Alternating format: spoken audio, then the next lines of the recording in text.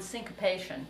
Before I explain what syncopation is, let's sing a couple of the beginnings of a few songs, and so you can see what syncopation is not.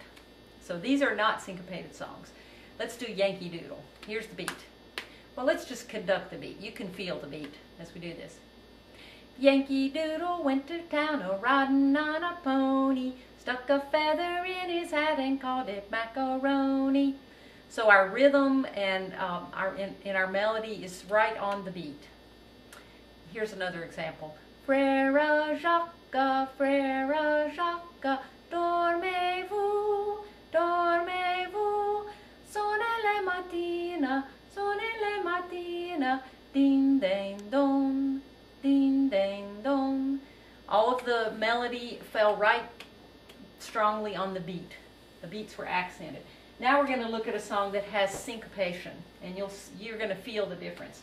So first of all, let's say this rhythm, okay? Shoo fly, please don't bother me. Shoo fly, please don't bother me. Shoo fly, please don't bother me, for I belong to somebody. Here's how it goes. Shoo fly, please don't bother me. Shoo fly, please don't bother me. Shoo fly, please don't bother me, for I belong to somebody. Now, you are probably saying, that's not how the song goes. We don't have the word please in shoo fly. So this time, we're going to whisper please when we get to it. Okay? And you go, shoo fly, please don't bother me. Shoo fly, please don't bother me. Shoo fly, please don't bother me, for I belong to somebody. So this time, we're not even going to say please at all. We're not even going to whisper it. So I'm going to tie these two eighth notes together.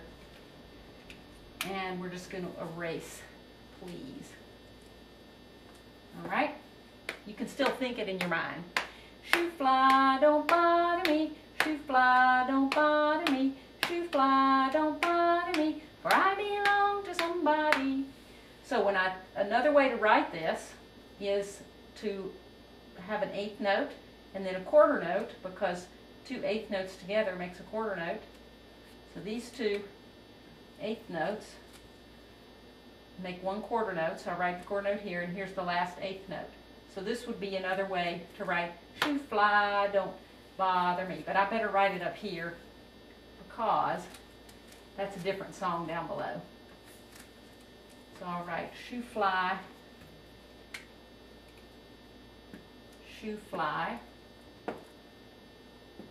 don't, there we go. Shoo fly, don't bother me. Shoo fly, don't bother me. So when things are syncopated, we have an accent somewhere other than on the downbeat. So if you tap your leg with the beat, you'll see that fly and don't are on the upbeat. Shoo fly, don't bother me. Shoo fly, don't bother. Let's go a little slower. Shoo fly, don't bother me. Shoo fly, don't bother me. Shoo fly, don't bother me. All right, now let's look at another song that has syncopation in it. This song is, it's called The Canoe Round, and it goes like this. My paddle's keen and bright, flashing with silver. Actually, it's the same rhythm. That's right, we're going to repeat this top rhythm several times. Let's say the rhythm. The rhythm's going to be this. Ta-dee-dee, ta-dee-ta, ta-dee-dee, ta-dee-ta, ta-dee-dee, ta-dee-ta, ta-dee-dee, ta. You try it with me. Here's how the ta-dee-dee, ta-dee-ta, ta-dee-dee, ta-dee-ta, ta-dee-dee, ta-dee-ta, ta-dee-dee, ta. Here's how the words go. My paddle's keen and bright, flashing with silver. Follow the wild goose flight, dip, dip, and swing. One of my rhythms actually had a quarter note there. Mainly, I'm looking at this syncopated rhythm. And the last song is Tom Dooley. Also has the same syncopation at the beginning of it. Songs can have syncopation anywhere, but these happen to have it at the beginning, which makes it easy for us to look at. So Tom Dooley goes like this. Hang down your head, Tom Dooley. Hang down your head and cry.